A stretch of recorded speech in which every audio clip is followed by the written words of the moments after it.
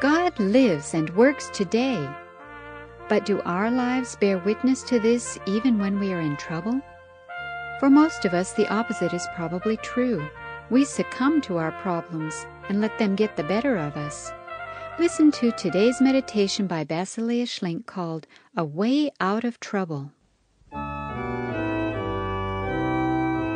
In Deuteronomy chapter 25, we are told how the Israelites were severely tested on their journey through the wilderness. Weak and tired, some of the families had begun to lag behind. And that was when the Amalekites decided to pull a surprise attack. None of the Israelites were equipped for battle. Their destiny seemed to be already decided. Israel would be lost. Why did God lead them into such a distressing situation? God wanted His people to learn how to believe. His nation was to become a believing nation, one which would live in trust and total dependence upon the Almighty God. He wanted to let His care, His might, and wonders be manifest among His people. By this dependent way of life, this nation was to proclaim to all the other nations who God is, testifying to His omnipotence and love. And so it was to bring blessing to the whole world. For this purpose, God was training and disciplining the children of Israel. In the midst of their distress, God showed His people a way to deliverance. Moses climbed up on a hill from which he could survey the countryside. There he prayed until sundown. And although it was humanly impossible, through prayer, the Amalekites were defeated. Here the power of prayer was made manifest. Before the eyes of all the Israelites, God gave Moses this special weapon of victory. It was the weapon of prayer, the prayer of faith. They experienced praying and crying to God transforms everything. Yes, prayer is the deciding factor in every hopeless situation.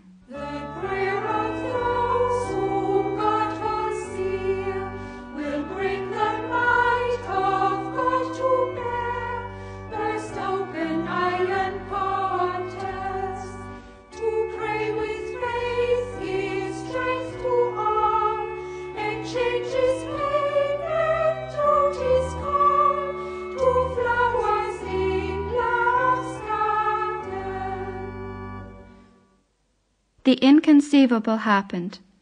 For the first time, the former slave nation fought a battle against another nation and won. Israel experienced anew, God is our victor. The Lord is fighting for us. Surely joy and exultation must have filled their hearts. Who is like God? He has shown us His love and demonstrated His power. However, God had also shown them something else. He had shown them that He wants to be asked. Prayer means to step into battle in the assurance that the greater the efforts of the enemy, the greater will be the victory for all those who call upon the name of the Lord.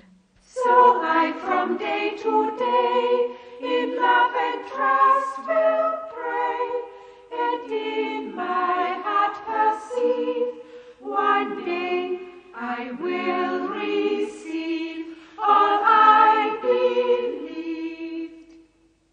You have been listening to a program written by Basilea Schlink of the Little Land of Canaan. To learn more about how God lives and works today, visit us at our website, www.canaan.org. That's KANAAN.org. If you contact us, we would be happy to send you a free inspirational booklet. If you do not have access to the web, please contact this radio station for our postal address. God bless you.